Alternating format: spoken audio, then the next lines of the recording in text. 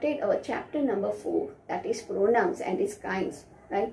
Now, what is a pronoun? Of 3 kinds of pronouns: personal pronouns, possessive pronouns, and demonstrative pronouns.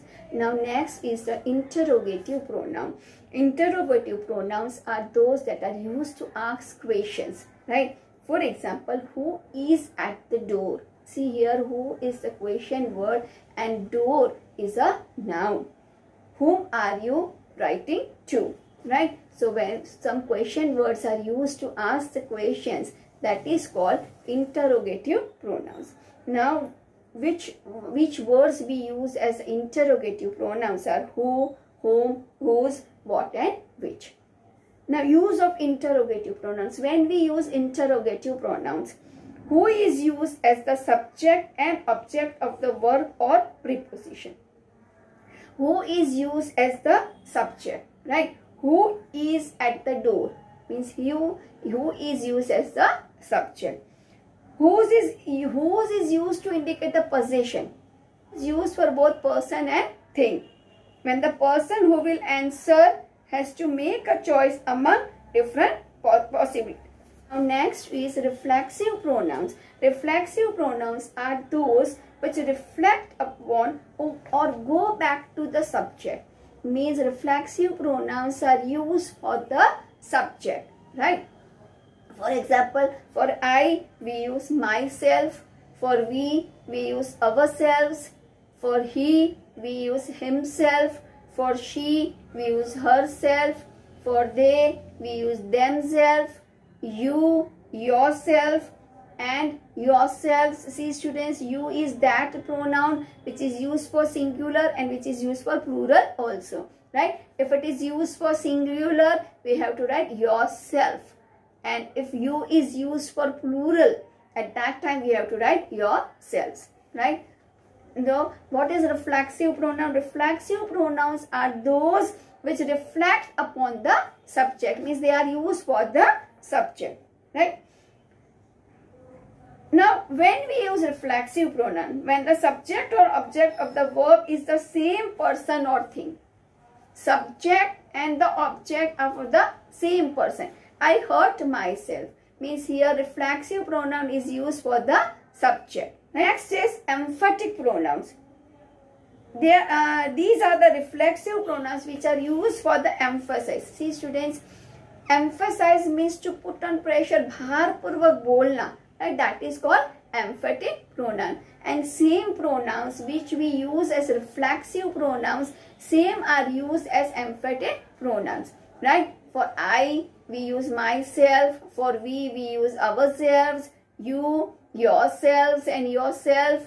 For he, himself. Means same pronouns which we use for reflexive pronoun, we can use for emphatic pronoun. But here the difference is the reflexive pronoun comes after the verb and emphatic pronouns we have to write just after the subject, right?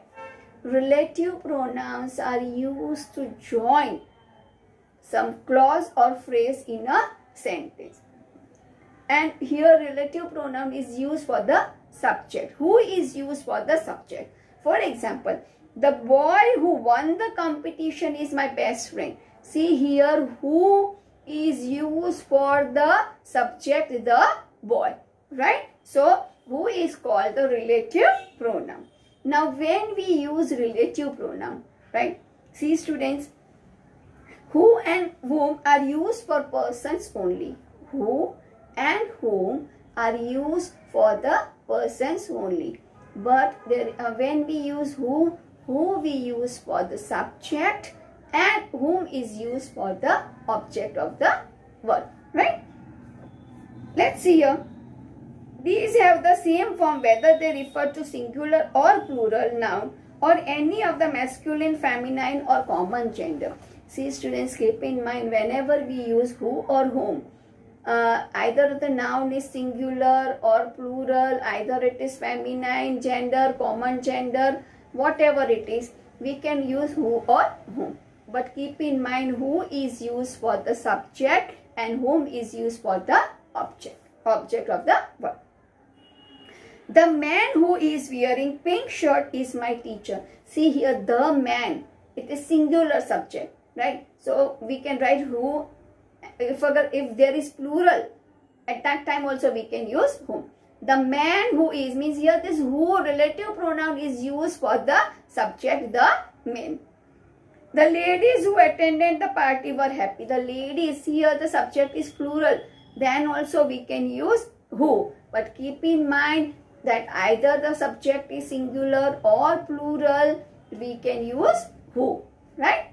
To join the phrase or clause.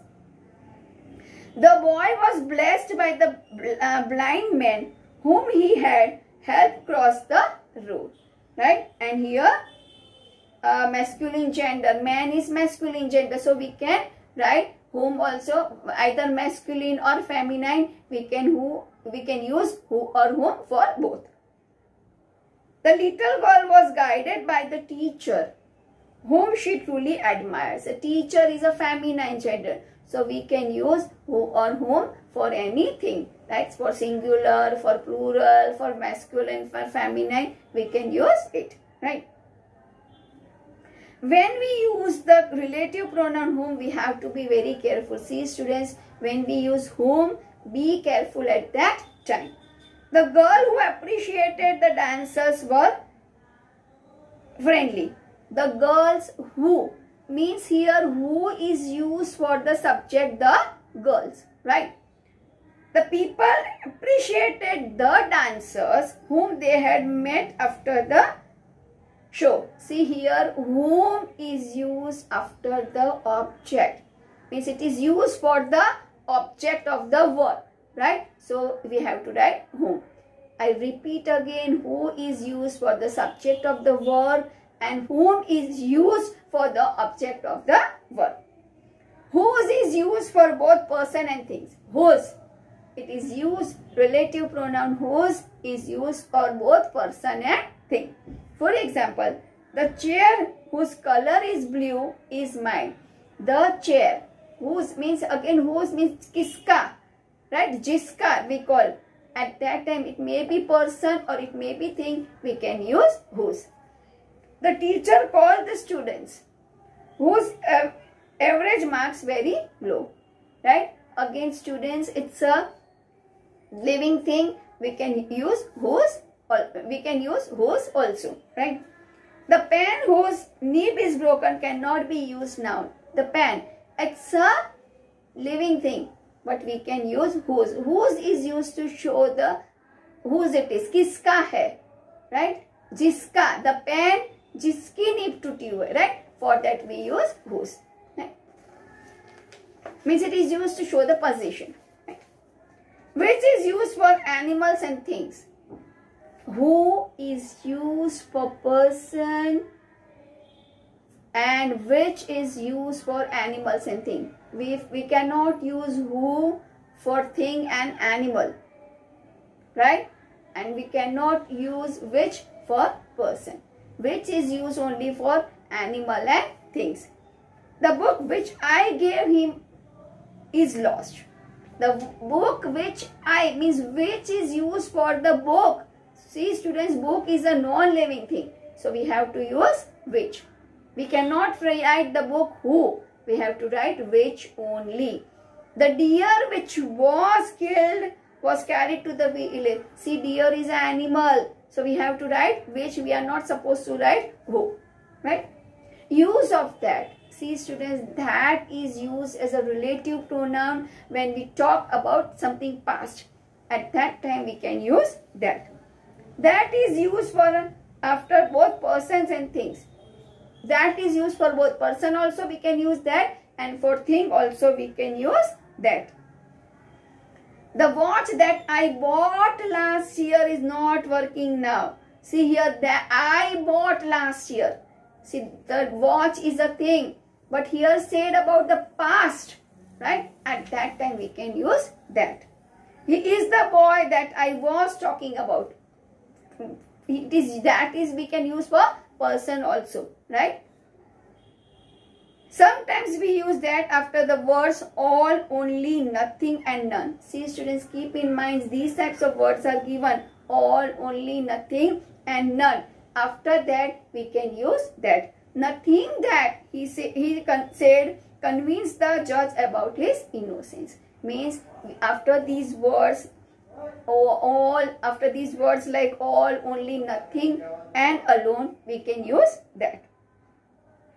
The relative pronoun that is also used after adjectives in the superlative degree. So students, today we have done reflexive pronoun, emphatic pronoun, interrogative pronoun, and relative pronoun. Reflexive pronoun means which reflects back to the subject, right? And we use self words like myself, yourself, himself, yourselves, ourselves, themselves, herself. These types of words are used, and these self words are written after the verb, right? And emphatic pronoun is used to put on emphasize, right? And same pronouns which we use in the reflexive pronoun are used, right? Interrogative pronouns, some question words are used to ask the question, right? That is called interrogative pronouns.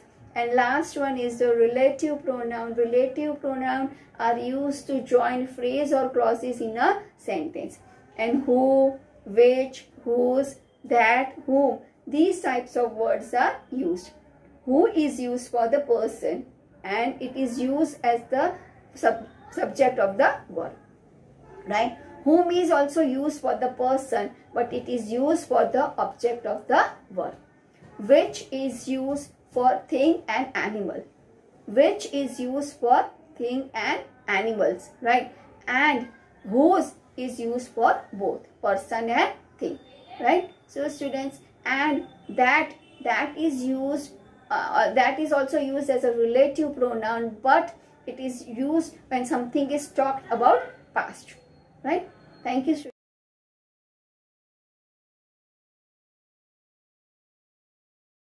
आभार।